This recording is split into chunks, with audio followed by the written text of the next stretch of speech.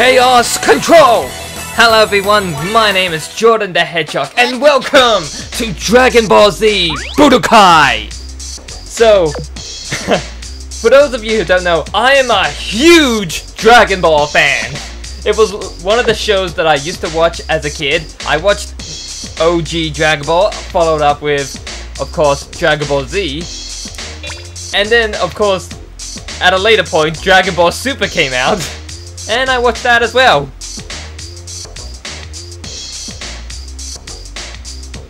Why does this take so long to save? I mean, come on.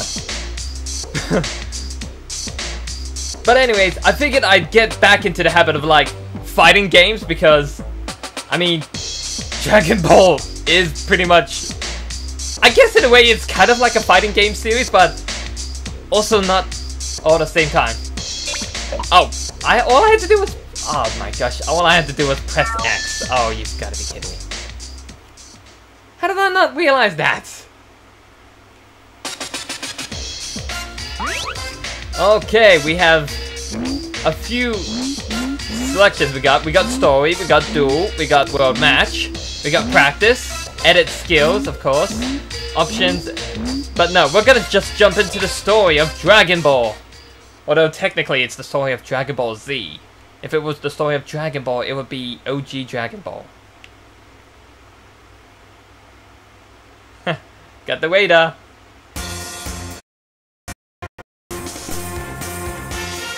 数々の戦いを勝ち抜いてきた孫悟空は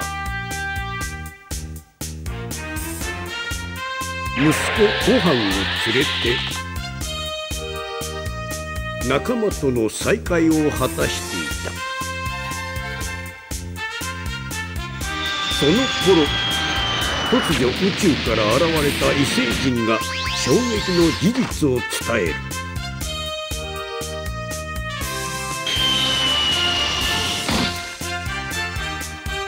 俺は貴様の兄ラディッツ。そして貴様はこの星の人間ではない。全宇宙一の強戦士族サイヤ人だ。孫悟空はその圧倒的な力の前に倒れ、息子ご飯を連れ去られてしまうのであっ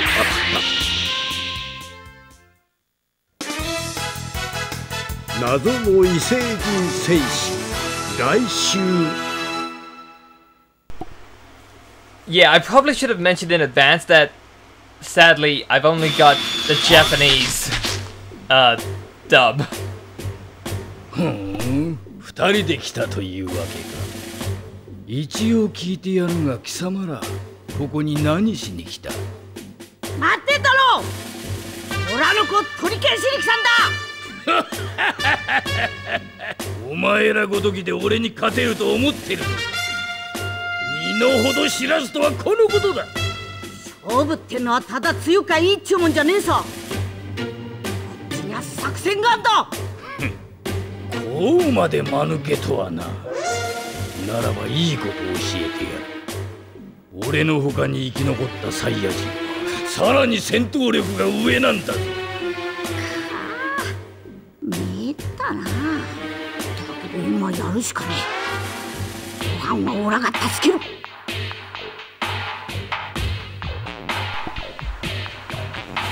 Another thing I probably should mention is that it has been quite a few. It's been way too long since I've played this game, so I might be a little bit rusty. However, I do know the general base of at least every attack. Okay, all I've got is the Zanku Fist and Kamehameha technique. Oh well.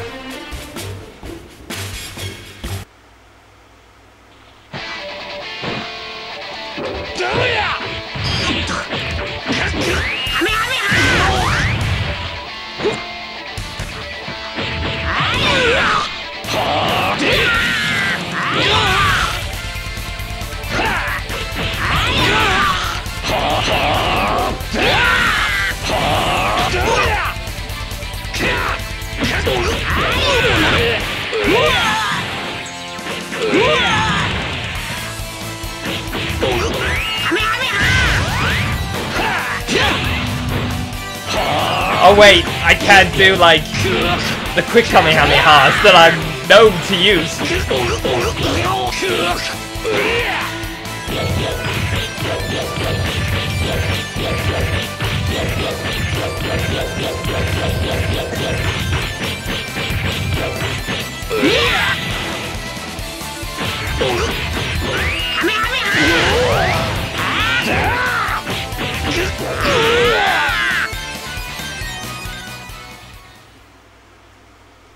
And that's one older Saiyan brother defeated. 油断したな。尻尾掴んだぞ。コロ、今だ。カカロット、貴様たった一人の兄を殺す気か。うるせえ。おめえみてえなひでえやつは兄貴じゃねえ。わかった。この星から引き上げる。心を入れ替えた。騙されんなよ孫悟空。出任せを言ってるだけだ。頼む、助けてくれ孫悟空。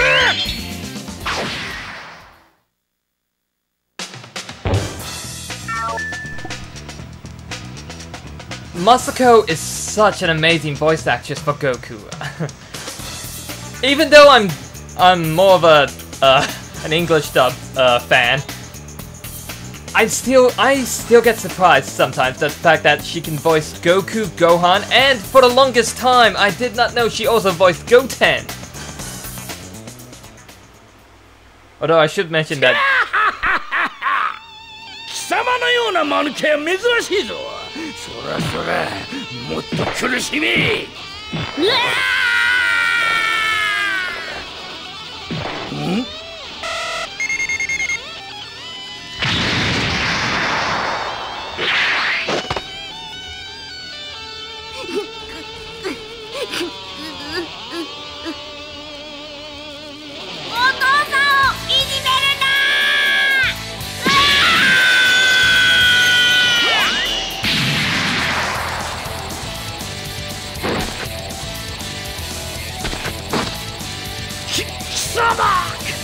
まだそんな力が。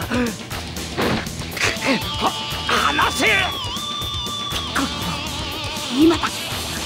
早く。そう来るだろうと準備していたろ。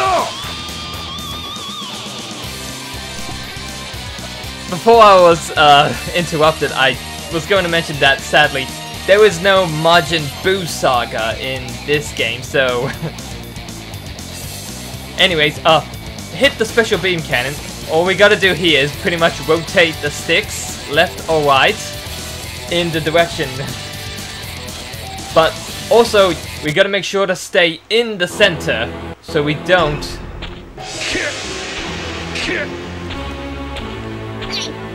Oh, whoops.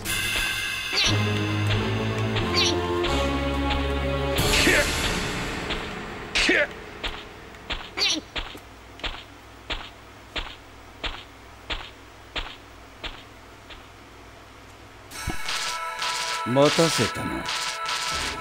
覚悟はいいか?" 魔漢光殺法。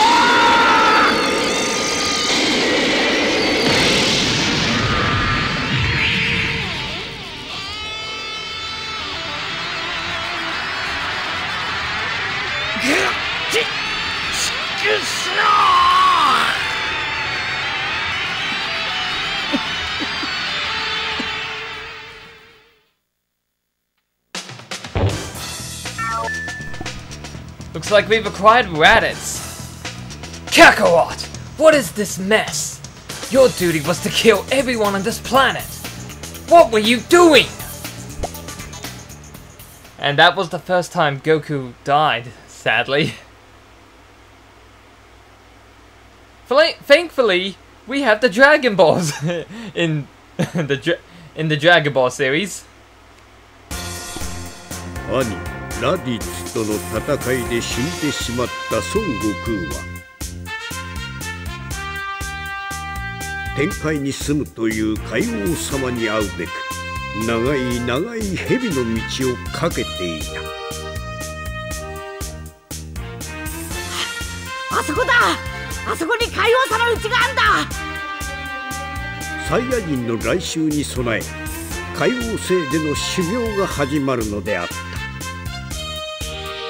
6ヶ月後、ついにサイヤ人が地球に迫る。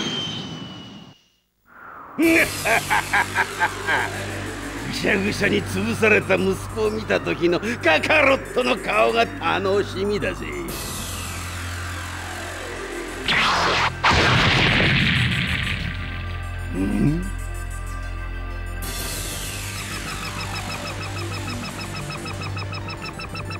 キントン。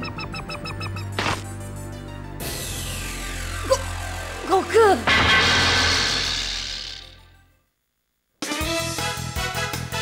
孫悟空の静かな怒り。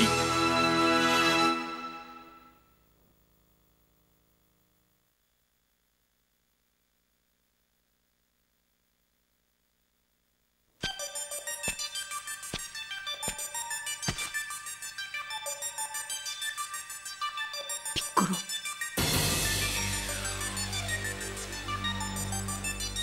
天津飯。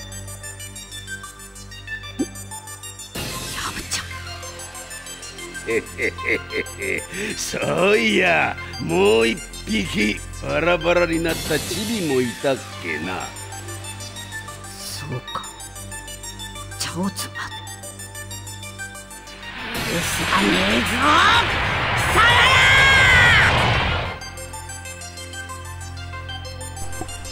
な。 Alright, it's time to avenge all of Goku's friends. We now have acquired the King-Kai Fist times 2.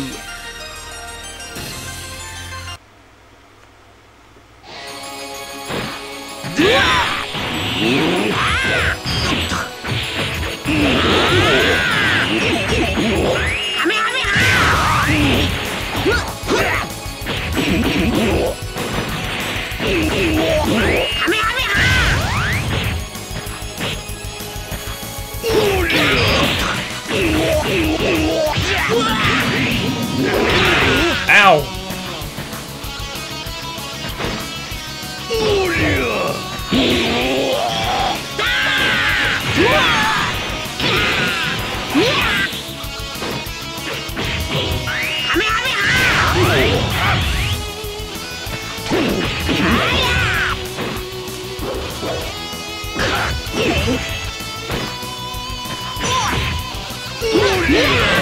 Oh, looks like I'm having a little bit of trouble with Nappa.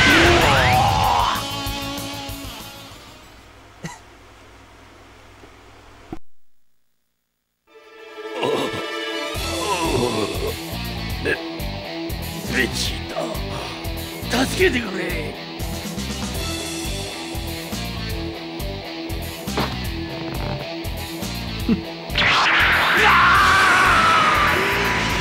何をベジータ動けないサイヤ人など必要ない。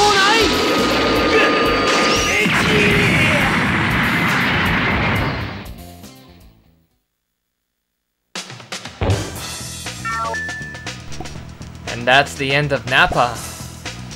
I'm an honorable elite warrior. Yeah, honorably dead at this point.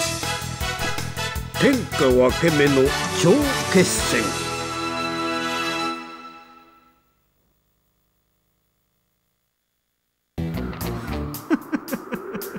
喜ぶがいい。貴様のような下級戦士が超エリートに遊んでもらえるんだからな。どうかな。落ちこぼれだって努力すりゃエリートを超えることがあっかもな。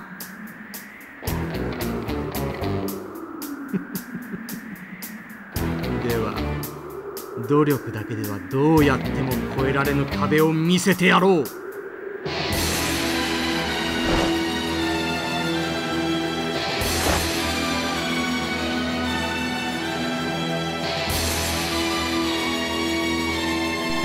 Alright, a battle against Vegeta, and we acquired the continuous Kamehameha.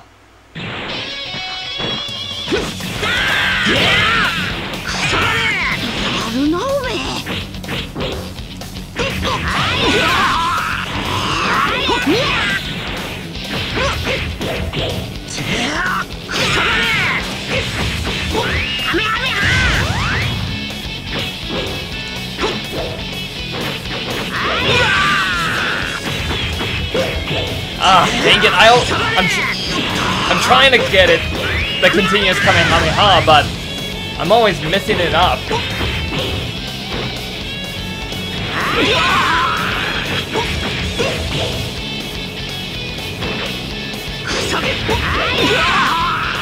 Huh.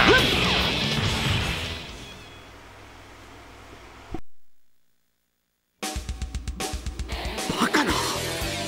俺は超エリートだ。あんな下級戦士にやられるわけがない。俺が宇宙一なんだ。畜生め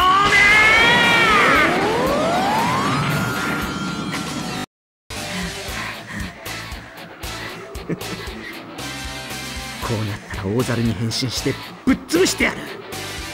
後悔するがいいカカロット。は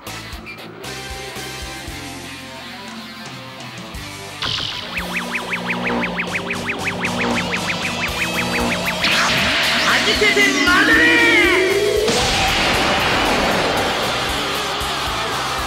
なんだリョウ、何をしたんだ。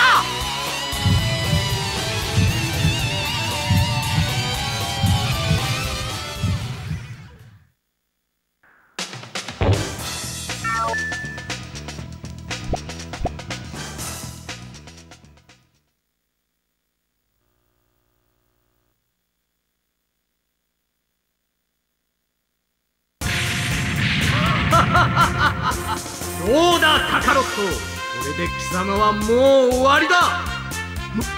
なんてでけえ木だ。多分オラの木を全部付け果たさねえと勝ち目がねえ。オラの木全部と地球の元気玉を食らわしてやる。海王様との修行で得得した元気玉を準備する孫悟空であったが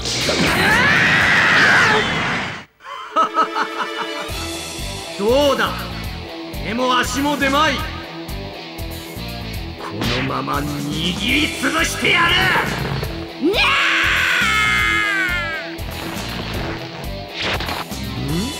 何か嫌がるな。どこだ。お父さんを離せ。なんだ、カカロットのガキか。わざわざ父親の最後を見に来たのか。よ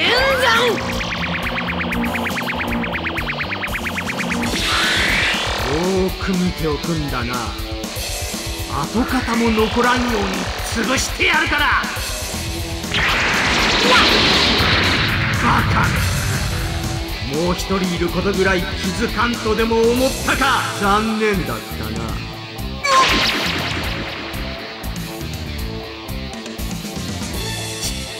畜生、もう一匹いやがったとは。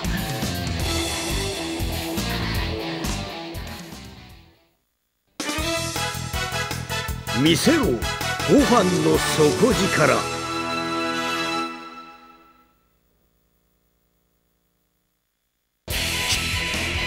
なら俺を怒らせてそんなに死にたいか。だったら望み通りぶっ殺してやるぞゴミどもめ。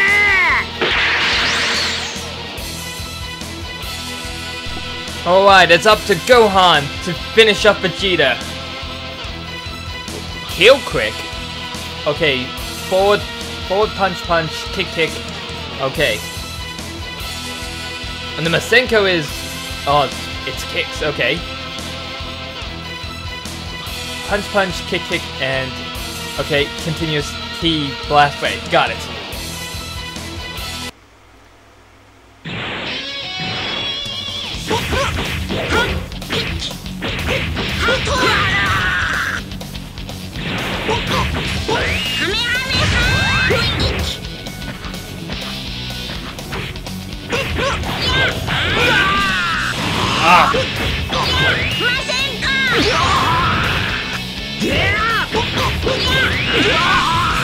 Oh, I was about to use the continuous key wave energy, key wave.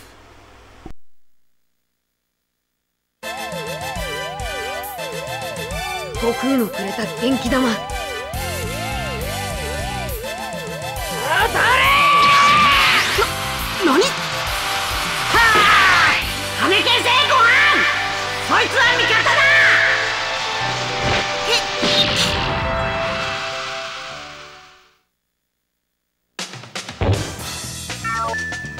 And we've now acquired Vegeta.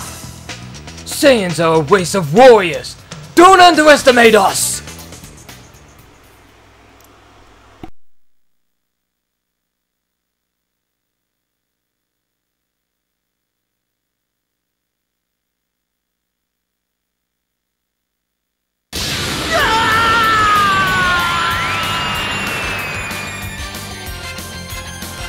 やっとの思いで倒したサイヤ人であったが、残された力で宇宙船を操り、自分の星へ逃げ帰ろうとしている。畜生、俺が無様だ。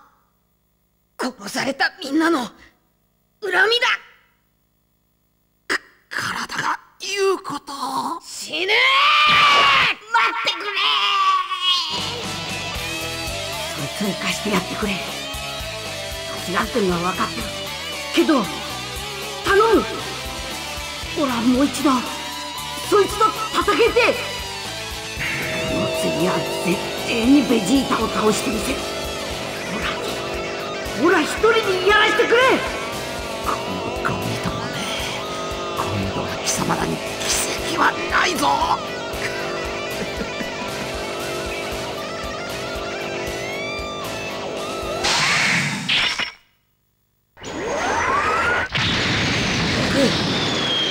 今度の時はぶっちぎりのパワーでちょいちょいとやっつけてくれよ。すまねえクリリン。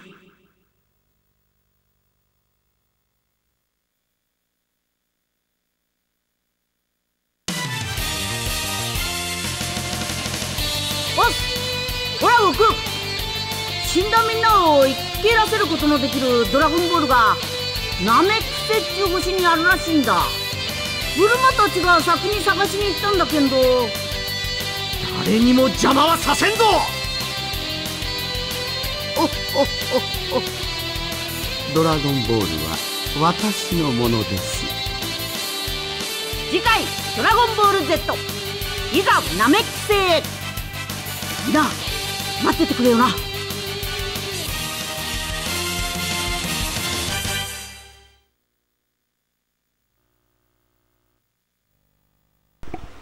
Alright, well, that's the end of the first saga of Dragon Ball Z, the Saiyan Saga.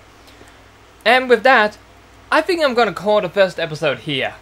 I'm surprised that I'm still as good as I was when I played this game as a kid. Looks like the good old muscle memory is kicking in for me. But with that all said and done, thank you so much for watching. And stay tuned for the next exciting episode of Dragon Ball Z Budokai! Until then, take care. Chaos Control!